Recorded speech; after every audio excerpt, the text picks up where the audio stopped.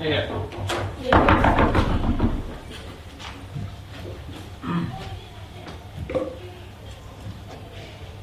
Speaker, mature states are often faced with tough decisions. How do you deal with a troublesome neighbor? We're going to start off this debate by openly saying we don't think there's an ideal solution to the North Korean policy, a North Korean problem in terms of South Korea's view. We do not think that unification is a real hope for the future. The realistic thing that we're talking about here is low-hanging fruit. And the low-hanging fruit, we say, is the security of the civilian population of South Korea. Some background. In 2008, after coming to power, Lee Myung-bok, the current president of Korea, reversed the policy that was put in place in 1998 by Kim Dae-jung and carried forward by his successor Roh Moo-hyun, called the Sunshine Policy. The basic position that he took moving away from that was an outright rejection of North Korea to the point of pretending it does not exist, Madam Speaker, because until seeing concessions. The specific concessions that President Lee actually wanted was firstly a halt of the nuclear weapon program that North Korea was embarking upon and has had on and off, and secondly a commitment to attend the six-party talks. Now, as much as that policy has been placed the last 3 years, we have seen North Korea not budging on either thing. We say it's time for a change. And our change is a return to the Sunshine Policy. What is the Sunshine Policy? It is a unilateral policy of diplomatic engagement with North Korea on multiple levels. We say firstly, and these are specific aspects we want to see happen. Firstly, the reopening of border liaison officers to allow contact between two borders and also a controlled flow of information, material and people across the two borders. The 100 families that got to meet each other in 2003, it was a hugely emotional experience for both parties. It was viewed positively in South Korea. Secondly, we would like to see continued joint economic development. There was actually, before President Lee came to power, a joint economic development region called the Kaesong Industrial Complex, where South Korean companies employed 50,000 North Korean workers, primarily in the textile industry. We also saw the joint development of the Kumbang Mountains, where tourism was jointly developed there. Thirdly, we would like to see a limited restoration of diplomatic relations in the form of high-level summits between the two leaders, like we saw in 2000, where Kim Dae-jung met his Kim Jong-il in North Korea, and surprisingly, the world was surprised at how well that went. So much so that Kim Dae-jung won the Nobel Peace Prize that very same year. Then we also say a delivery of humanitarian aid to relieve the suffering that is on the ground of some of the Koreans, North Koreans, who many South Koreans consider their kin. Now, keep in mind, all these things are unrelated to security. In terms of compromising security values, that's in terms of delivering weapons, continuing intelligence, we're not going to compromise that, and we will continue our vigilance on South Korea. But we believe in today's debate, what is important is, given the changing times in South Korea, it is important we show a face of friendship to this nation to use this opportunity to build greater peace and security. I'm going to talk about it on two levels. Firstly, how the current policy of non-engagement is an utter failure. On the second level, I'm going to talk about how this is an opportunity in the context of North Korea we cannot afford to miss. My second speaker, NC, who's also one of the last line of defenses, because he's a paratrooper, or rather the first line of offense for South Korea, will talk about the context of South Korea and how the time is right there. I'll take you now. You see, to give North Korea a face of friendship, but in light of recent attacks to South Korea, wouldn't you be giving them extra mileage to continue this trend of offensiveness? Lovely, ma'am, because that goes nicely into my first point, how the current policy of non-engagement is a failure. You see, realistically, right, the way we're going to deal with North Korea is either worse or less worse. We're never going to get an ideal situation. Honestly, the two countries are still actually officially at a state of war. The 1950 war, that's, it's 25th June 1950, they are still fighting. They're technically at a state of war. So realistically, it isn't about what will change North Korea, but what contains them better. We say our policy is empirically better. Because fundamentally, the most dangerous behavior we've seen from North Korea and in this case we define it as harms to civilians, has happened under this current policy of rejection, this current policy of non-engagement. We refer you to the Yangpyeong attacks that happened earlier this year, where the attacks were on an island and also on a civilian area. They shelled a town, Mr. Speaker, injuring hundreds and killing 2 civilians. This is unprecedented since the 1970s, Madam Speaker. Secondly, we'll talk about the attack on Cheonan, the worst military attack that North Korea has launched in the last 2 decades. We say both of these, we believe, is a direct result of the fact that North Korea feels its southern neighbor is arrogantly ignoring it. And in a position to save face, they try to get attention this way. Contrast this with the sunshine policy, where during that time, the worst we saw was saber rattling from this nation. We acknowledge they did try to develop a nuclear program. We'll talk about that in a bit. But more importantly, we see this sort of saber rattling with China and Taiwan in terms of the passing of an anti-secession law in China, the People's Republic of China. We say fundamentally, this sort of diplomatic tit for tat rather, happens all the time. We say you draw the line when civilian harm happens. And that has happened under the status quo. Secondly, Mr. Speaker, we'd like to talk about how we say fundamentally the nuclear issue is less of one because South Korea is probably never going to be attacked with nuclear weapons. North Korea forces mutual assured destruction in that case. What we should be more worried about is continuing conventional attacks. The nuclear weapon question is largely a concern more for the West than it is for South Korea. Finally, talking about the opportunity, Mr. Speaker, because we say there's a change in leadership. Kim Jong-un is coming to power. Raul Castro's emergence to power and Obama's lessening of sanctions resulted in direct benefit on the ground of Raul Castro reducing some of the more authoritarian aspects of his regime. More so though, we saw better engagement with the United States. We secondly say there are uprisings on the ground in North Korea. We have an opportunity now to shape how Korea emerges from this. If we continue the current policy, the military establishment that will most likely come to power if they find Kim Jong-un as weak will continue to remember South Korea as an enemy. What does our policy do? It enjoys greater visibility for one, because you actually can be in that country. You actually have faces, not names. It also allows greater commonality. Both countries are invested in each other, but especially if South Korea has economic interest in North Korea finds it in its interest to keep those things going. In conclusion, Madam Speaker, we say the times are a-changing. The way it's worked so far has been more detrimental to the very people governments are supposed to protect. We feel it's time to bring back the sunshine policy we're proud to propose. Hey, the South Bank State very much and calls area yellow today.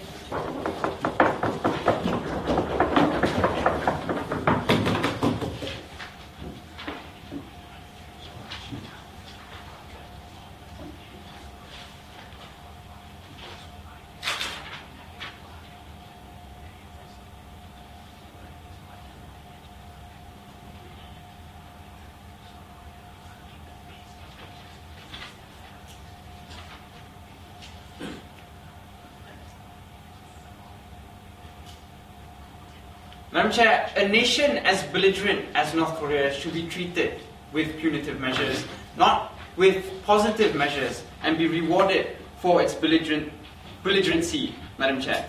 What we're going to talk about in this debate is first we're going to talk about status quo and how status quo can ensure security of South Koreans. And we're going to talk about what are the harms of the Sunshine Policy by giving unconditional unilateral aid to the North Koreans, whom there's been a vast history of distrust between the South and the North. Madam Chair, under status quo, sanctions has been put in place towards North Korea.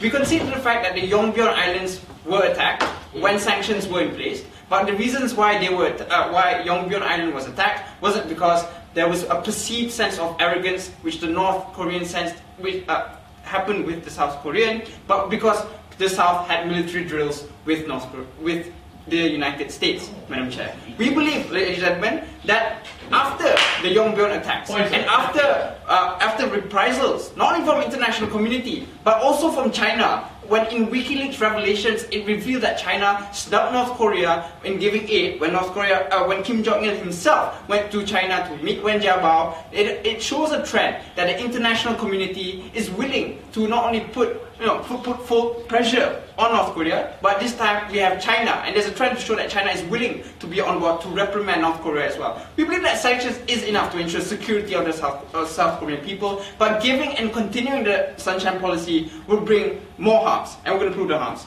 Madam Chair, two things that I'm going to be talking about in this debate. First, we're going to talk with you about the harms of rewarding a belligerent nation of North Korea, which is uniquely evil. Not just evil, but evil in their own sense. Secondly, we're going to talk about what North Korea would do with the aid. And thirdly, we're going to talk about how we need to increase our policy of isolationism against North Korea and not allow any sense of giving them a comfort zone whatsoever. But before that, a couple of rebuttals towards Tate's arguments.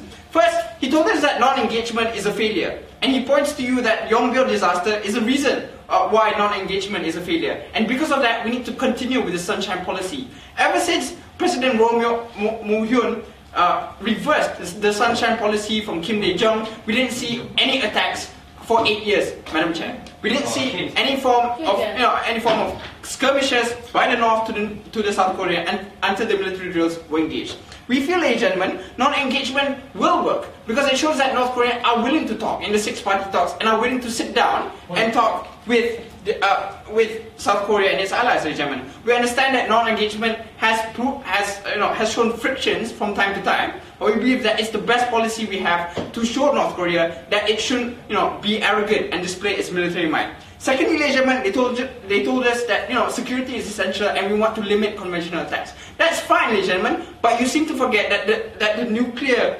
development program is still there. That one of the reasons why North Korea is developing and harnessing nuclear weapons is that it does intend to use it one day. And with an irrational leader like Kim Jong-il, God knows what he's going to do. He attacked Yongbyo, ladies and gentlemen, without giving a prior warning, ladies and gentlemen. Who knows what the calculated decisions that he would make in unleashing a nuclear weapon, ladies and gentlemen. Giving an aid would facilitate that. But thirdly, ladies and gentlemen, this concept of they told us that one day, seeing that there's already a transition of power to Kim Jong-un, there might be a rise, Well, we think that's just mere assertions. We don't know yet how Kim Jong-un would react. He might be worse than his father because his father proved worse than his grandfather. We don't know, ladies and gentlemen, and we can neither confirm what will happen. Before that, Logan. So your logic is that this uniquely belligerent, desperate country that's getting more desperate, and South Korea should just wait and let themselves be attacked? Or maybe they should attack them?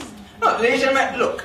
What we're saying is we need to increase pressure on North Korea to ensure that they make concessions. And we're going to talk to you about them now. Sit down. Ladies and gentlemen, do we reward belligerent nations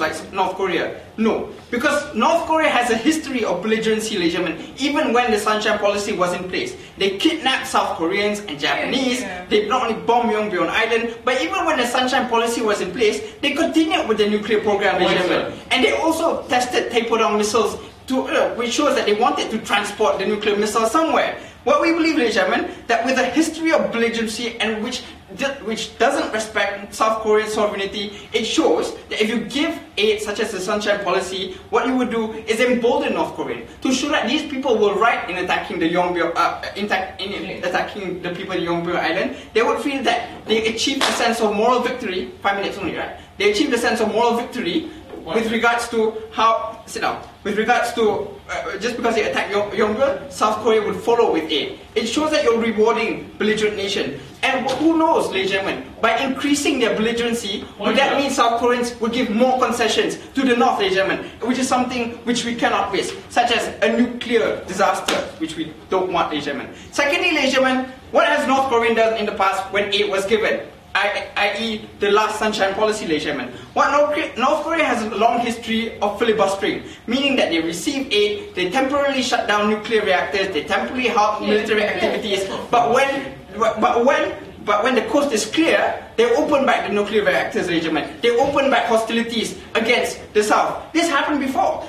When Clinton gave aid to the North Koreans in 1998, they temporarily shut down the Yongbyon reactors, but in 2000, when Bush was in power, they opened it back, Madam Chair. They used aid as a buffer, as a carrot and stick approach to gain more time. But what's more worse, Madam Speaker, is that they use the aid for their own military men while people are still starving, ladies and gentlemen. You're empowering the military further because with that humanitarian aid, There's no accountability with the Sunshine Policy, Madam Chair. We cannot ensure any sense of degree of accountability with an irrational leader like Kim Jong-il, which has absolute power to unleash amongst the South. Thirdly, ladies and gentlemen, why must we increase the policy of isolationism, and why must we not stick with them? Because if you allow it shows that South Korea is willing to be hunky-dory, is willing to be a friend with the North Korean. That North Korean has somewhere to go to. That North Korea has some semblance of it. We need to shut down all avenues towards North Korea to ensure that they do gain some concessions, be it security or be it shutting down the nuclear program.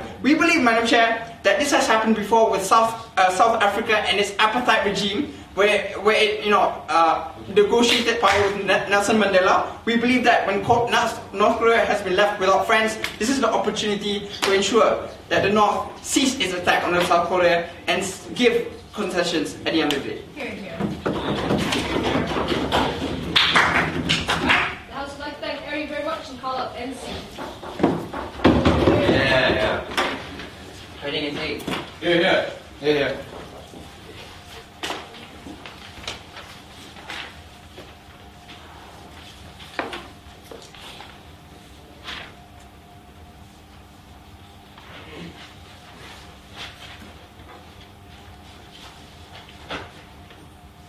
Okay, Madam Speaker, like take say our soldier, right? When I first into the army, they just informed me and brainwashed me.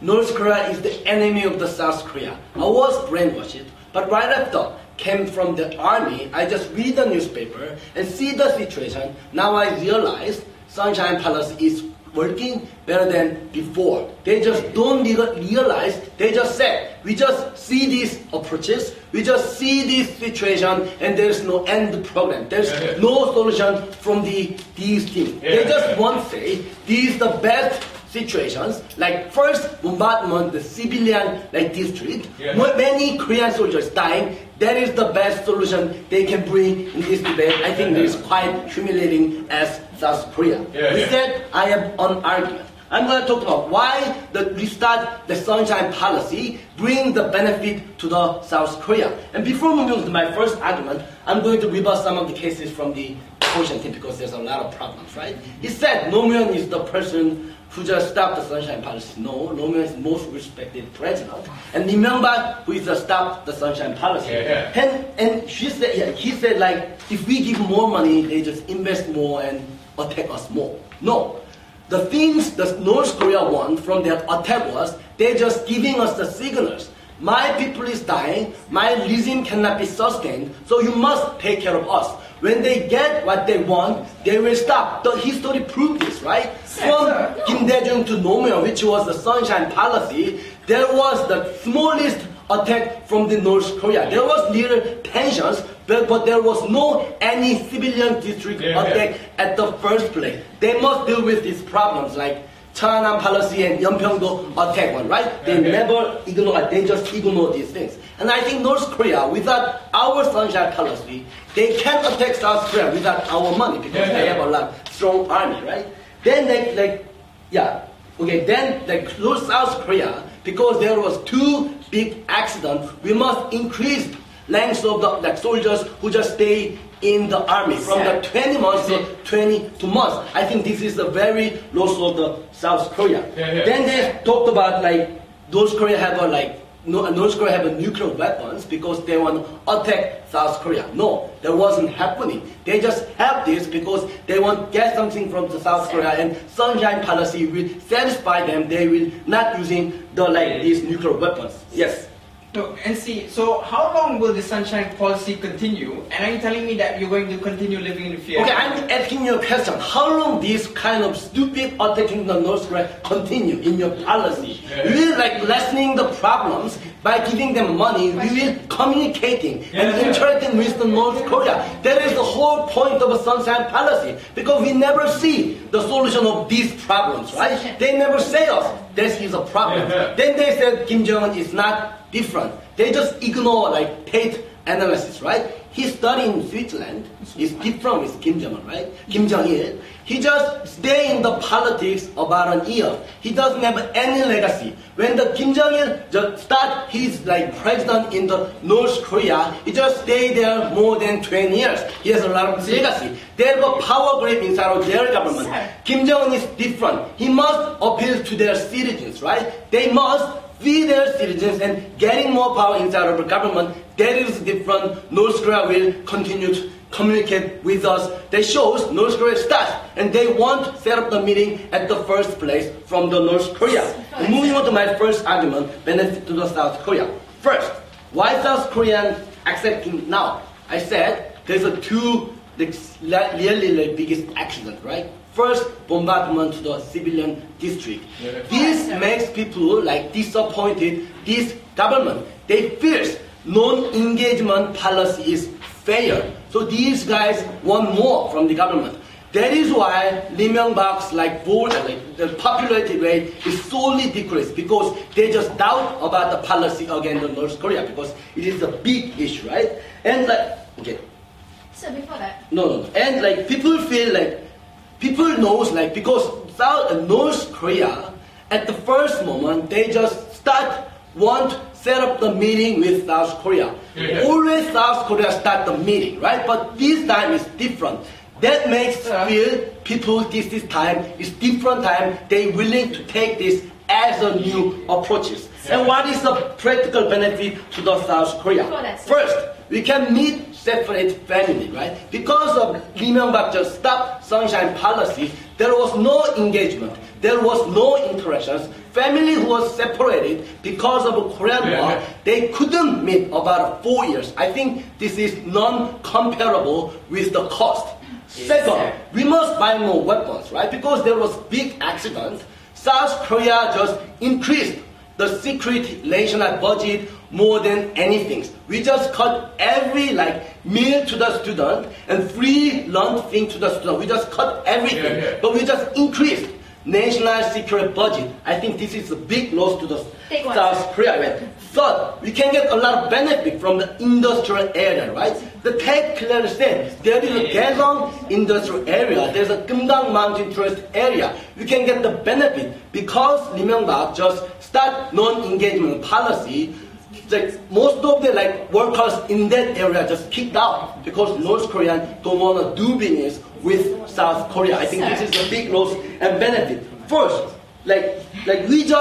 we cannot compare the cost of the soldiers dying and civilians dying. We see these kind of accidents can happen more and again and again and again. I think this is a big loss to the South Korea.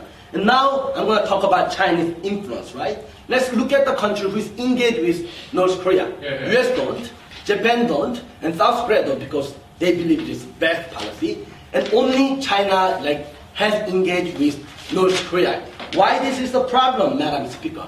Like I said, there's the Gyeonggang Mountain and Daejeon industrial area which is initially invested by South Korea, which is taken by Chinese government. I think this is a big loss to South Korea, right? I need some kind of benefit, South Korean, with that because we initially invest a lot. Not anymore. On top of that, we just lose interaction between North Korean people and South Korean people. Tate mentioned when your industry feed your family. When South Korean company and president make your living better than before, those kind of interaction we cannot ignore at the first place because that is the thing we can change concept of the North Korean people. They just ignore those kind of benefits.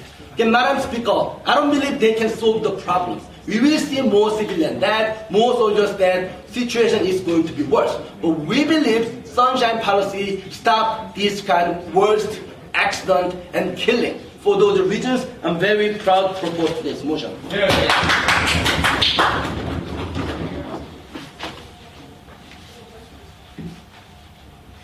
Alright, thank you very much, Mr. NC, House Calls Yellow Line.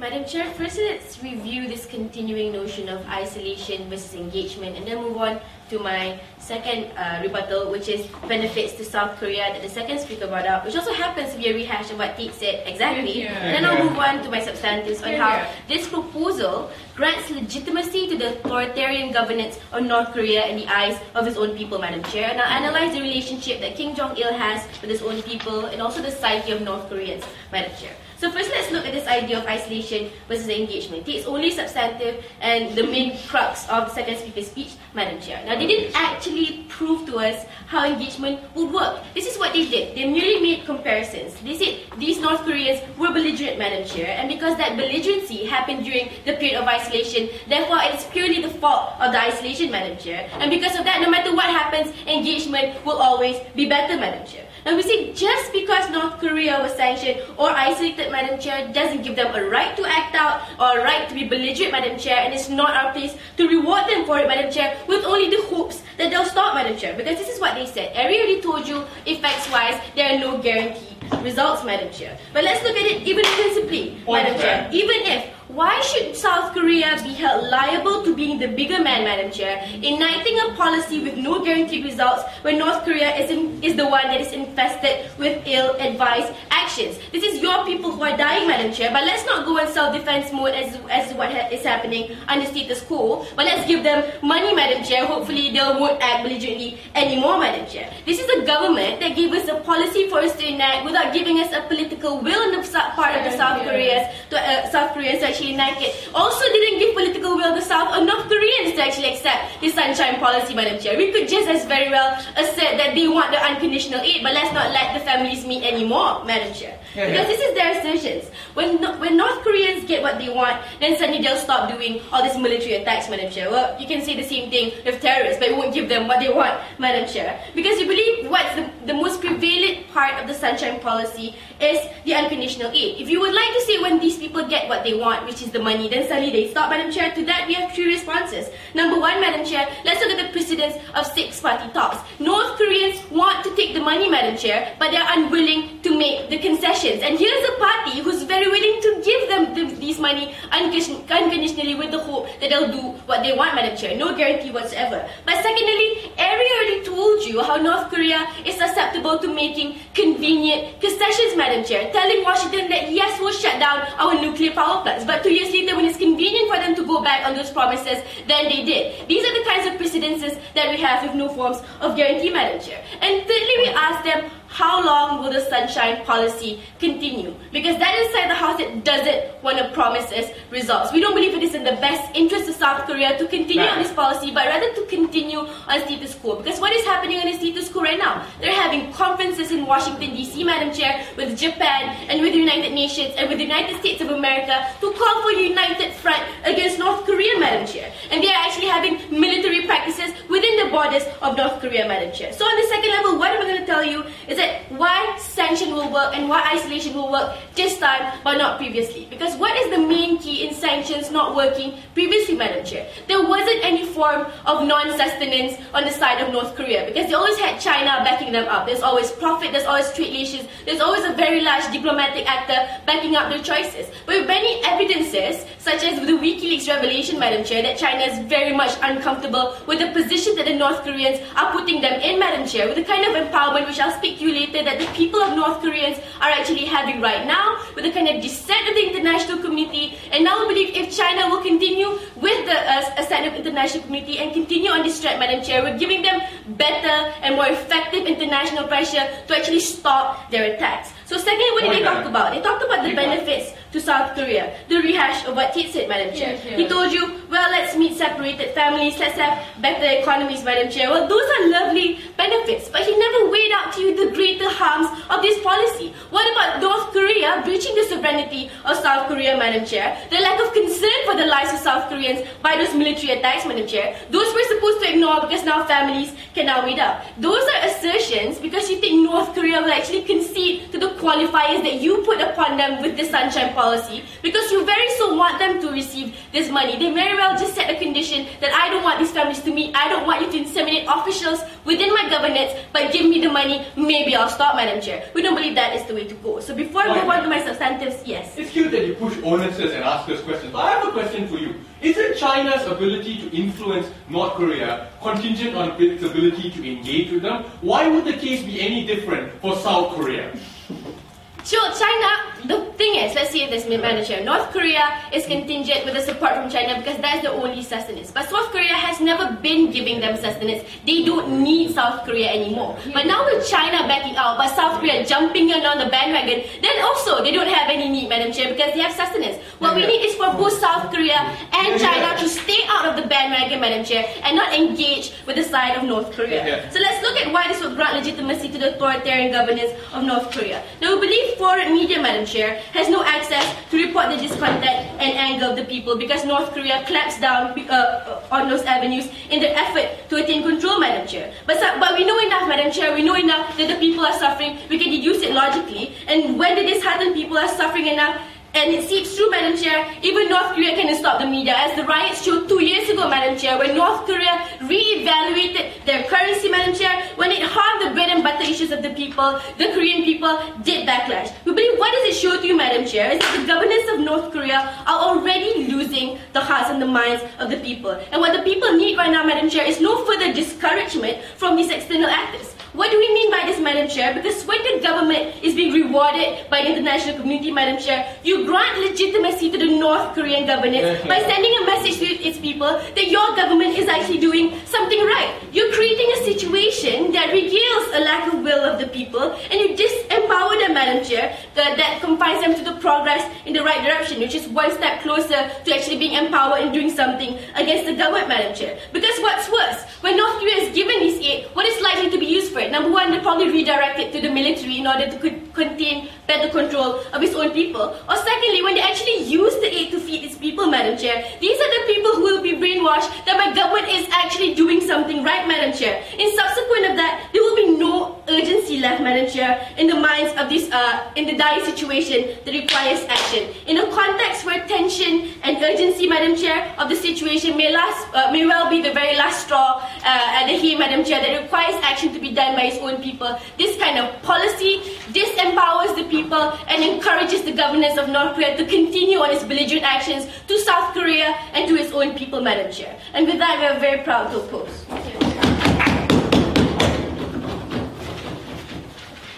Right. Thank you very much, Ms. May. House calls animal.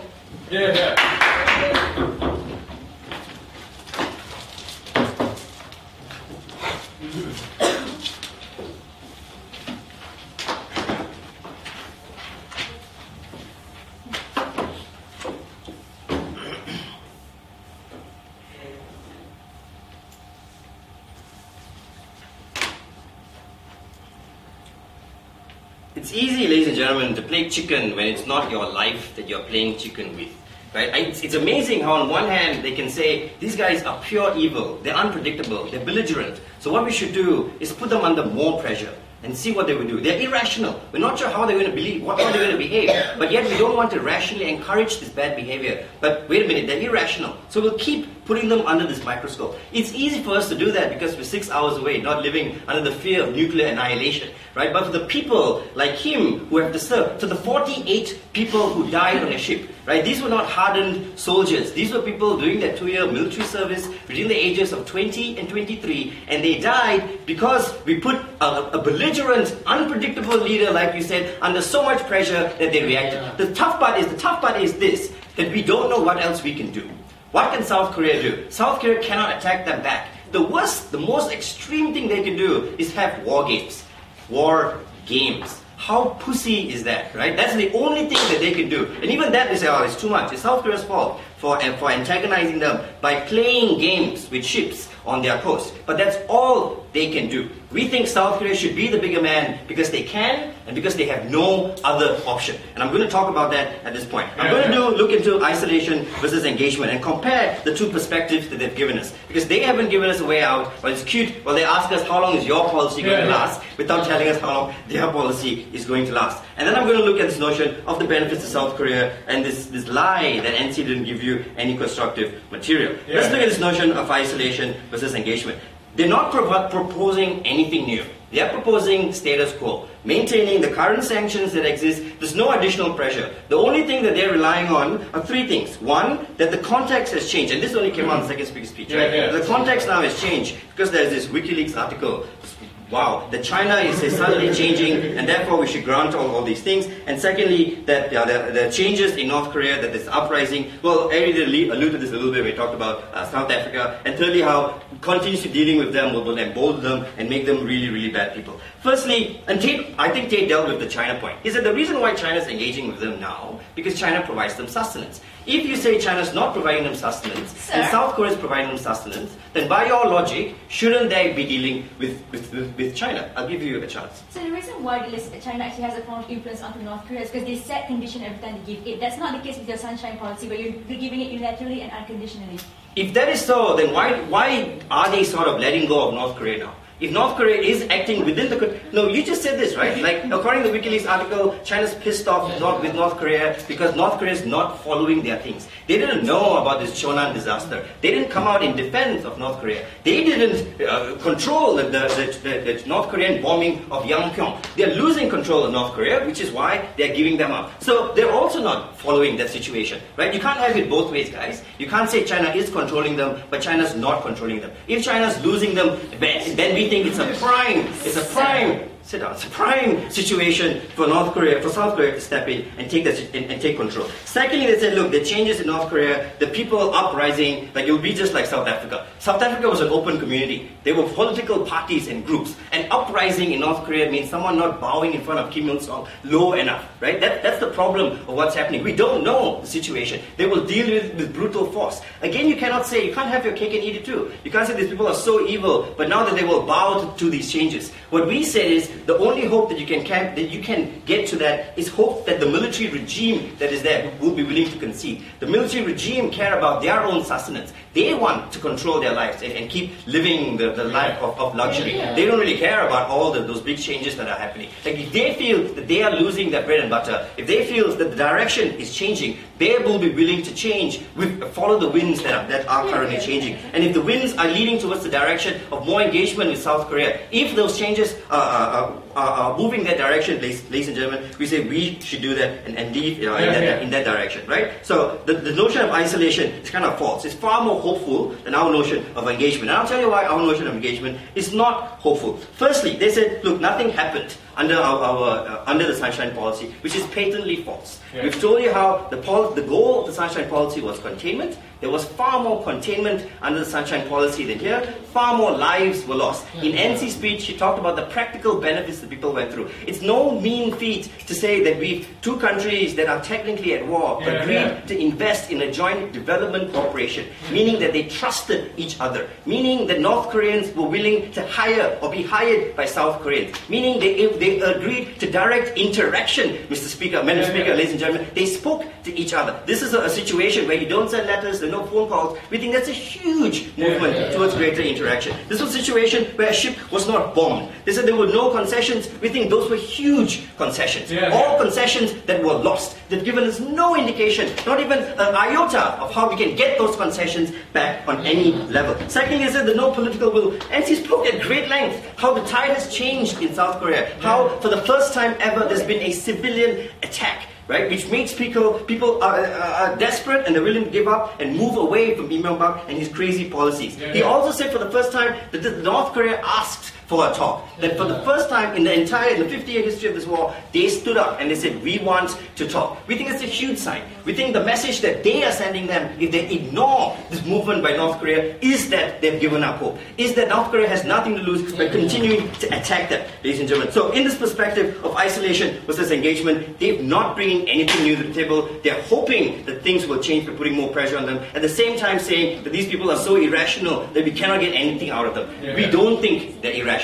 We think that if they're losing Chinese support, then we should step in. We think if their changes are happening, we think if the face that we want Kim Jong-un to see is one of reconciliation and engagement in South Korea rather than one of belligerence. The benefits to South Korea. NC spoke about this at great length, which wasn't addressed at any level. He talked about how the expansion, the money they need to spend on that, they're spending far more on military expenditure, which in the long run creates a far more belligerent approach towards North Korea and a militarization of the Northeast Asia and the region in general, which increases militarization of China and everything else in that region. He spoke about how we're losing the investments that South Korea has already put into North Korea at the Kaesong complex, at the Gyeonggam Mountains, and so on, and to Chinese investment, right? All those things South Korea will lose, and that's the reason why. That's the second reason why South Korea should do this. They should be the bigger man because they can be the bigger man. North Korea can't at this point. They should be the bigger man because they have so much more to lose by not being a bigger man. And they should be the bigger man because they really don't have any options. Okay, the House thanks Daniel very much. Calls up Aina.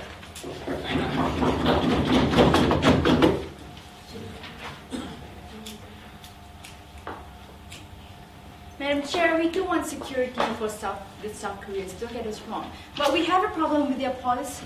Because firstly, we believe that, Madam Chair, they haven't truly proven to us that firstly, status quo is not working. Because we think, Madam Chair, status quo is not failing, it just takes a lot of time. And we think that they failed to prove to us that status quo is what's causing all the trouble right now. Secondly, Madam Chair, we feel that they failed to prove to us why a unilateral, unconditional aid is the way to go. If you want to give them aid, fine, go ahead. But why must you do it unconditionally, noting the fact that you're dealing with a belligerent nation that's used to biting their hands that feed them, Madam Chair? Something that we feel they fail to prove. Now, I'll be looking at three issues to this debate. Firstly, on the idea of security and what is really in the best interest of security for the South Korean. Secondly, let's look at this, let's look at the main stakeholder, Madam Chair. This South Korean, really is this in their best interest? And lastly, which proposal is better? Let's look at this whole idea of security, Madam Chair. Firstly, the assumption coming from that side, which is glaring from the very beginning, was this. North Korea, during the Sunshine Policy, everything was happy, so we assumed that the Sunshine Policy was working. So that's rather naive, Madam Chair. We think there are other variables that came in factor. That may be the reason why North Korea didn't strike that. We can also say, Madam Chair, if you want to assume that firstly, we said that maybe the government that was less desperate, Madam Chair. Maybe the government had other factors to contain themselves and to not attack. But also, Madam Chair, we say that there's also a reason why the Sunshine Policy was repealed. If it was working so fine, then why did the South Korean decide to do away with it, Madam Chair? Because they realized that the Sunshine Policy is unsustainable and it's not doing them any good, Madam Chair. So we tell you, Madam, Eddie has told you from his speech that 7 years after the Sunshine Policy was repealed, there was peace. So don't tell me that the Sunshine Policy was the main reason why North Korea was contained, Madam Chair. We say that's pure crap. Let's look at this. So, Madam Chair, we think that when you talk about security, firstly, there's a glaring assumption coming from that side. We think, Madam Chair, when you're dealing with a belligerent nation, the best way to go about it is to err on the side of caution. Because it's great if this unconditional unilateral aid works. But what if it doesn't, Madam Chair? South Korea has given everything, Madam Chair, selflessly, and all they get in return is a threat to their security, Madam Chair. We say it's best for you to err on the side of caution, and we think that it's good because South Korea has the backing of the entire international community, Madam Chair, as opposed to them jumping ship and doing it on their own. We think that's far worse. Because if you were to look at the trend in history, right, Madam Chair, we think North Korea has time and time again bit the hands that fit them. Look at the six-party talks where the big players were willing to sit down and talk. They bailed on that. North Korea walked out and bailed on that party, Madam Chair, where people were willing to make concessions for them, even though they were broke in the first place and didn't deserve to be talked to, Madam Chair. And also when Clinton gave them aid, Madam Chair, they said, oh yeah, we'll shut down our nuclear program. But the moment Bush came in, they started it all over again, Madam Chair. North Korea has proven time and time again of not being worthy of this kind of, humanity, this kind of unilateral, unconditional aid, and we think that that's not the way to deal with them, Madam Chair. Because all they give us is this false pretense of security, where they stop and they start again, Madam Chair, and they bully the international community into giving what they want. We said that's not the way to go about it. And this is the interesting thing that came out from Logan. He said, look, the government will not change, so let's just hope that the military will change when they realize that their bread and butter is harmed. Exactly. When you go with the Sunshine Policy, you're giving them all aid all kinds of aid, Madam Chair, the military will not feel that they are harmed in any way, Madam Chair. They will want to maintain their lifestyles. They will stay loyal to that regime. So we say in that case, Madam Chair, Logan has contradicted his case and proved to us why sunshine policy will not work. So we say, Madam Chair, when you're dealing with this kind of nation, we shouldn't embolden them and reward belligerent attitudes, Madam Chair, and tell them this is wrong, we're not going to give him to you. Secondly, let's look at this idea of South Korea, Madam Chair, because they're telling us that South Korea should give this aid freely without telling us why it's in the best interest of them and why they have the political will to do it in the first place. Because you hear all these nice benefits coming from the guy in pink, right? He said this, look, your families will meet, we also heard something about tourism. He said that's fine and dandy. But that's based on the assumption that North Korea will want to reciprocate. Because firstly, you're not putting any conditions on them. It's not like you're saying, hey, we're going to help you this much, but you have to you have to cooperate, right? We don't hear that at all, Madam Chair. So it's based on the assumption and based on the hope that maybe North Korea would suddenly be nice. We say, no, Madam Chair, North Korea has a deep-rooted hatred towards the South, and giving them food or giving them aid will not change that attitude, Madam Chair. It'll just give them the moral victory. Because now it seems that South Korea is being Madam Chair, South Korea is being bullied into giving what North Korea wants, Madam Chair. Why is it that every time there's an attack onto their every time there's an attack onto their territory, they would have to give up something without knowing that they will get something in return, Madam Chair. So that's extremely detrimental, and we don't want South Korea to continuously give when they are under threat, Madam Chair. We think they should join the international community and put on pressure onto the North Korea. Because we say the trend in history now is good. When you see the whole international community is against North Korea and you're pushing them into a corner, making them more desperate, and we think long enough, we think that sooner or later you'll see them having to give concession, Madam Chair, because no nation can survive alone. So we say that we support this trend in status quo and not suddenly giving in and being bullied into giving what they want, Madam Chair. We also think, Madam Chair, that this will harm South Korea, because we don't think there's the people in South Korea who actually support this kind of policies. Why would they give in something to people who harm them and who've taken away the life of their families, Madam Chair? You saw this in the case of the attack on Yongpyong Island, where the opposition party, the Democratic Party, who was initially critical of Lee Myung-bak for ending the sunshine policy, was pissed because Lee Myung-bak wasn't hard enough on North Korea, Madam Chair, after the attack. This shows, Madam Chair, the people in South Korea themselves don't want to be nice with North Korea anymore, because all they get in return are attacks and continuous attack, Madam Chair. We think that it's time for South Korea to go hardline on North Korea and not start making concessions, because we think it doesn't guarantee them anything. We think it's better to err on the side of caution. Madam Chair, let's look at the third idea, Madam Chair. What really is in the best interest of North Korea? We say yes, status quo is not perfect, Madam Chair, but their proposal is not guaranteeing anything either, Madam Chair, but it's making things worse. How? Because we heard this from my speech, Madam Chair, with no engagement whatsoever from Logan, surprisingly. We heard this. We believe that when you give the people aid, when we give the people aid, Madam Chair, when they've suffered long enough, they'll start to believe that, hey, maybe the government is doing something right. That's why suddenly we have food on our table, Madam Chair. You're giving them this false sense of hope, but they think that Kim Jong-il has finally changed and has finally cared about them, when it's not true, Madam Chair. We think that the most situation has made place for the best revolution, Madam Chair. When the people are desperate enough and they realize that when Kim Jong-il is not doing anything for them, they'll encourage them to rise up against the government and put pressure on them and realize that Kim Jong-il is nothing but a selfish man, Madam Chair. We think that will encourage the North Korea to put internal pressure onto Kim Jong-il, Madam Chair, and maybe that will create sustainable change. We don't want this kind of policy where it doesn't guarantee anything but requires South Korea to be continuously bullied.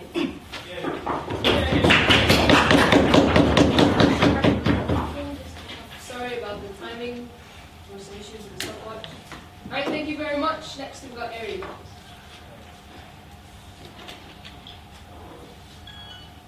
No problem.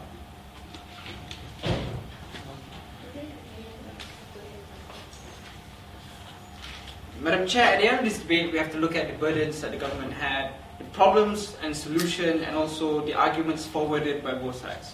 Because when we look at what side our government came up with, they told us that North Korea is a belligerent state. No one wants to be friends with them, but in order to have a policy of containment and to ensure the security for civilians, we need to reintroduce the sunshine policy of giving unconditional aid unilaterally with no degree of accountability towards the North Korean Republic, or Democratic North Korean Republic. They told us, Madam Chair, from Tate's, arguments that non-engagement is a failure, and the reason why Yongbyon Island was attacked and the Chonan warship was sunken was because of the sanctions imposed by South Korea and the rest of the world, except for China. We told you, Madam Chair, that we told you that non-engagement is not a failure, considering with recent revelations, that China is willing to tell off and snub North Korea, as compared to the past where China has been tacitly or even expressly, in certain circumstances, supported North Korea. The dynamics and the psyche with the relationship with China, North Korea, and China, South Korea, and North Korea has changed whatsoever, ladies and gentlemen. And these are the things which we need to take as an opportunity to ensure North Korea,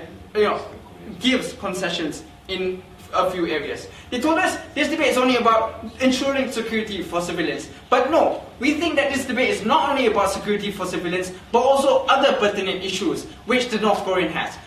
Be it nuclear weapons, ladies and gentlemen, be it kidnapping South Koreans and Japanese, ladies and gentlemen, and be it other belligerent stuff that it has done in the past and has to be accounted to, ladies and gentlemen. We don't want to reward a nation which with uniquely evil traits, which continues to purge its population and lead them in famine and attack unprovoked, ladies and gentlemen. And their only response was because they had a military drill. This is the type of irrational leaders that we are dealing with, and with no policy of containment or no policy of containment upon them whatsoever, ladies and gentlemen, and them having nuclear weapons whatsoever, we believe that this is going to be a flaw, Madam Chair. We heard a lack of response coming from outside government when we told you how it's convenient for North Korea to give up when they can and then re-enter into negotiations whenever they can, when it's convenient for them. No responses whatsoever. And this is exactly what they did during the Sunshine Policy we've told you during the Clinton administration. But more importantly, ladies and gentlemen, is with the substantives coming from my second speaker. How she told you that the form of legitimacy that you are conferring towards the North Korean people will embolden the military further. Because when you put aid or you put food on the table, ladies and gentlemen, these are the stuff which enhances the prestige of Kim Jong-il, Madam Chair. We've told you, ladies and gentlemen, that they have rioted before when we talked to you about the currency revaluation, which happened 2 years ago. No responses whatsoever coming from their side. They give you minimal or marginal benefits. Like how we're going to have this Kaesong Industries joint reinvestment. We're going to have money pouring in. We're going to have families reunited. Temporarily reunited. But that's not the issue, Madam Chair. Yes, we would love to have all that, ladies and gentlemen, but there's bigger pressing matters at hand. Nuclear power plants needs to be shut down, concessions needs to be garnered, and this is the opportune moment to ensure that this can happen, ladies and gentlemen. China is already in the bandwagon. When are you? We believe, ladies and gentlemen, that non-engagement is not a failure. It will happen, ladies and gentlemen, with the cooperation of nations in the world, and we believe that South Korea and the rest of the world should continue with a policy of isolationism against a belligerent nation. Okay, thank you very much, Mary. Our last speaker for this debate is Tate.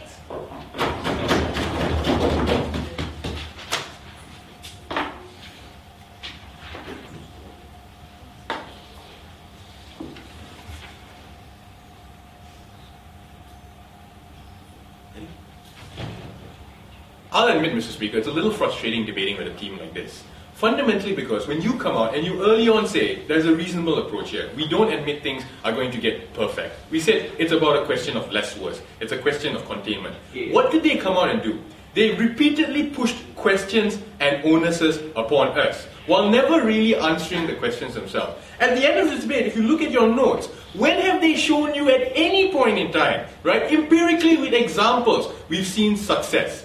Because all they've done is, we hope, they've leached our examples, the context we provided, and tried to show a different outcome is possible. And they proceed to ignore all the material in NC speech about South Korea also having a stake in it. Just dismissing it and saying security is all that matters. We conceded this early on. We also conceded early on that we know that South Korea doesn't keep its promises. But it's not a luxury you have when guarding the lives of the civilians to treat someone like a child and educate them on your behavior. This is a